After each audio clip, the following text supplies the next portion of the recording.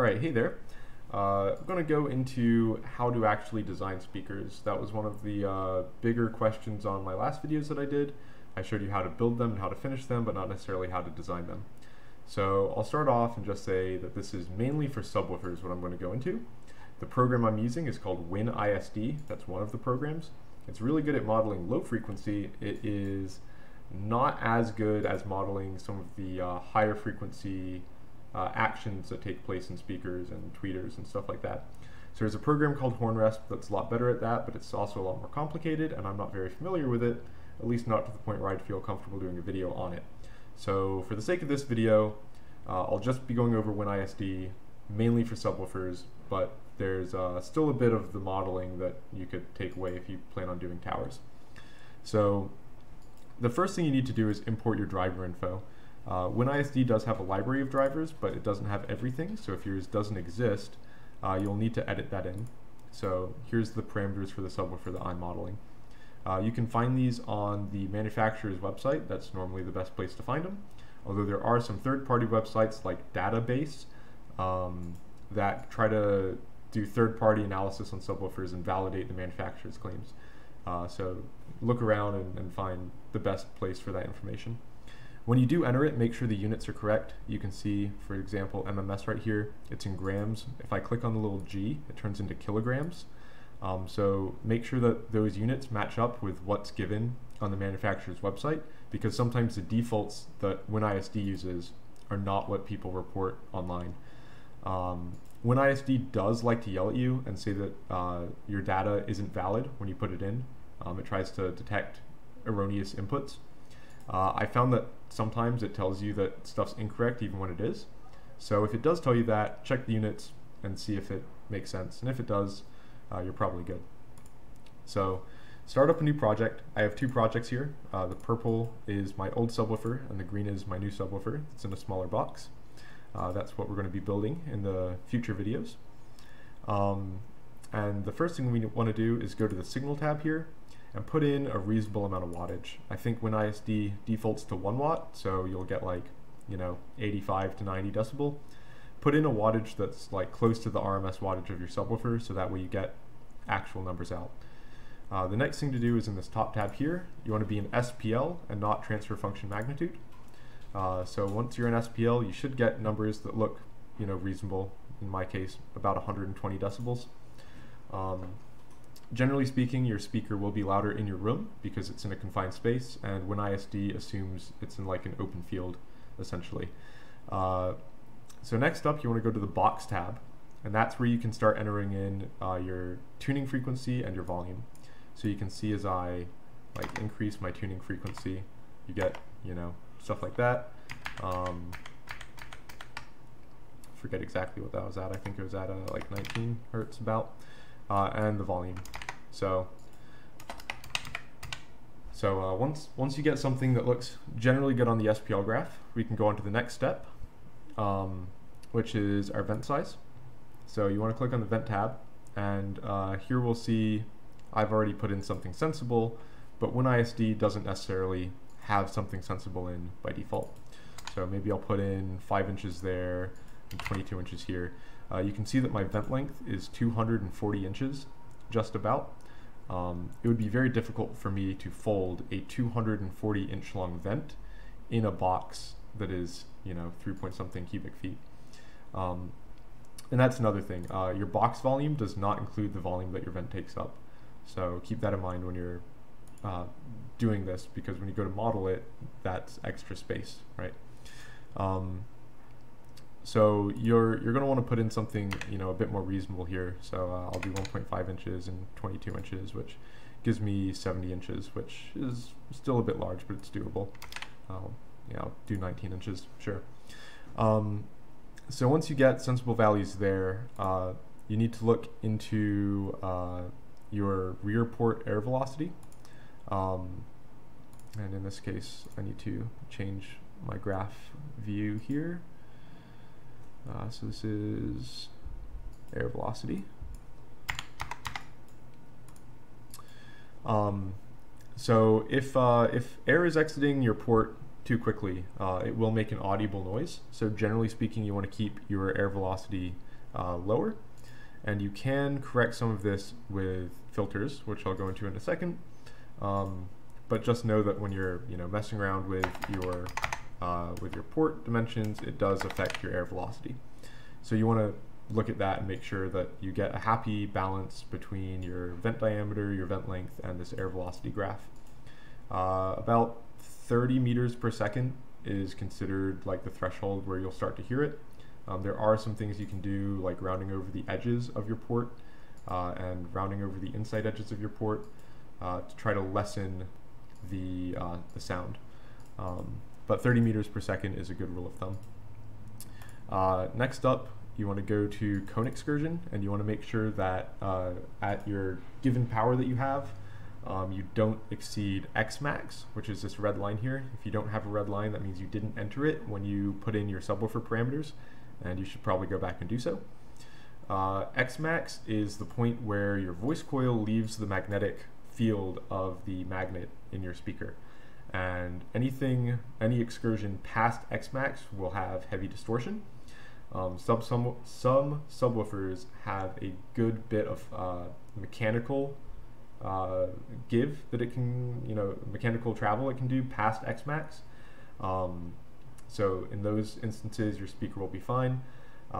Some speakers, the mechanical travel is basically right at X max, in which case anything past X max, you can start damaging speakers, and you get very, very observable distortion, just because you run into the limitations of the speaker's motion. So make sure that you're not exceeding that. Now, if you are exceeding that, both your X max or your air velocity, you can come down here into filters and you can set some filters. These are most apparent in the SPL graph. So you can see as I turn this high pass on and off, it is changing the SPL. Likewise, if I go to cone excursion and I turn this on and off, you can see that it changes the amount of my cone travel. And if I go to my air velocity and I turn this on and off, you can see that it also affects the velocity of the air because it's lowering the SPL, and SPL is pressure, right? So lower pressure means less air movement. So generally play around with that and get a good sense of what will make a good speaker, and then it's time to design the actual box. Something I forgot to mention, not all audio-video receivers have the ability to create these kind of filters. If you're going to be relying on a filter for your subwoofer design, make sure the audio-video equipment that you have does support it. Now if it doesn't, there are some third-party solutions, such as Mini DSP, which allow you to inline a small box between your audio-video receiver and your subwoofer to create the kind of filters that we're talking about in this video. They can even go one step further and do room correction and EQ, but you need a measurement mic for that. I might make a video on that later. Anyway, back to the content. Now open up your 3D modeling program of choice.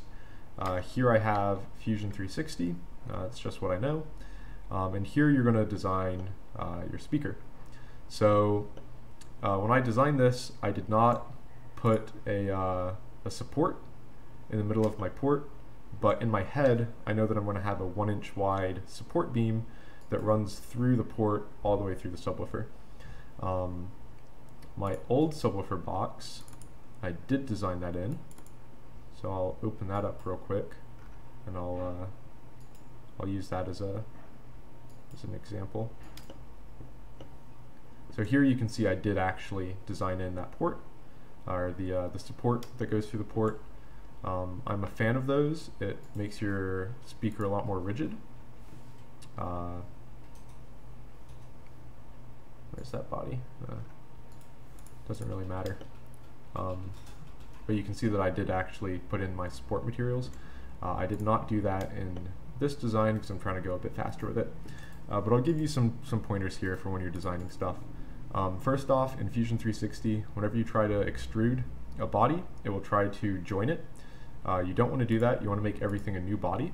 So that way when you go to build your cut list, you can just click on a body, find the size of that body, and then add it to your cut list. So that makes things a lot easier. Always go for a double front baffle. So you can see here I have this this outer front baffle that has a ridge cut into it, and then a back baffle that's still the front baffle, if that makes sense, that doesn't have that ridge. And that's just to give the speaker a bit of extra support. That speaker wants to really move forward and backward, so this front piece of wood here is going to have a lot of that motion transfer to it, so you want to make sure that's very rigid. Like I said, generally speaking, you're going to want a piece of wood that runs the length of your port to act as a support. That really stiffens stuff up. And then also internal support, like you saw in this subwoofer here. If I can find my front baffle. So you can see there that I have a lattice of support material to hold stuff in place. So I will do that in this subwoofer, I just didn't model it in yet. So parametric design is another thing. Basically define the sizes of your wood with a variable, and then that way you can go in after you get a general design, and you can tweak your width, your height, your depth to get the volume that you want.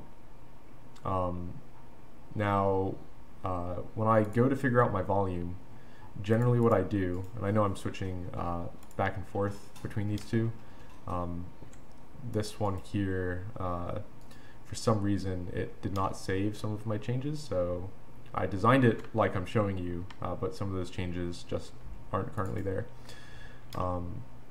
So here I have my, my subwoofer, right? Now I made a fake displacement cylinder there that matches up with the same displacement that my subwoofer has. Not the actual depth, but the amount of air volume it takes up. I then made a construction plane that was along the top of my port, right there. It's that orange piece. And that essentially makes a closed space. And then I'm able to go into the Create tab and do, oh, it looks kind of like a chalice. Yeah, boundary fill here, right? I can do this boundary fill option to fill the inside of my subwoofer, which gives me something like this. So this internal volume piece here. So I made it transparent so you can still see stuff through it, but you can see that it's the internal volume of that subwoofer, not including the port or any of these support materials. So like if I remove that brace right there, you can see that there's a hole in that internal volume. And then in there, I'm able to right click on it and go to properties. And then over here, it will give me the area, I'm sorry, it will give me the volume. So 1.75 e to the 4th inches cubed. I'm able to convert that back into my volume in cubic feet, and then see how close that is. And then I can kind of adjust those variables until that is close enough to what I modeled that I think it will sound how I want. So now that I have a subwoofer that has the right volume, it has the right length of port, I'm then able to go and start building a cut list.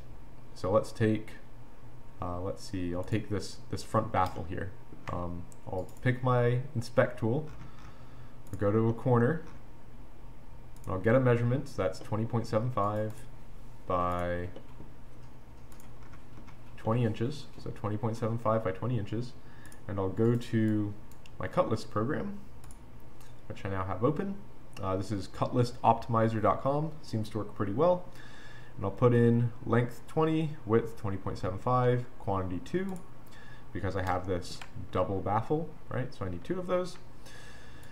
And I'll enter that in. And I'll go through and I'll put in all of the cuts of wood that I need, and then the sheets of MDF that I have, and I hit this calculate button in the top, and it takes a tiny bit to think, but then it will build me the sheets of wood and how they need to be cut.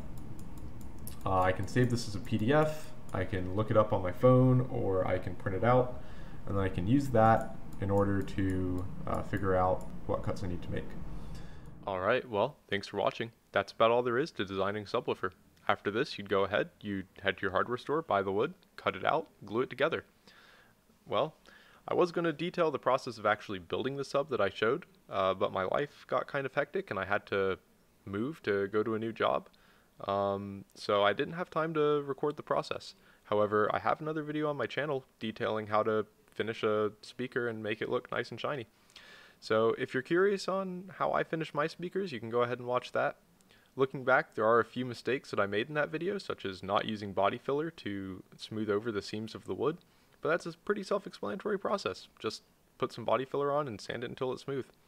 Anyway, I'm always looking to grow and improve my channel, although I do post pretty infrequently at the time. But if you have any questions or comments, shoot them in the comment section down below, and I'll try to answer them. Alright, well I appreciate your time, and I'll catch you in the next one.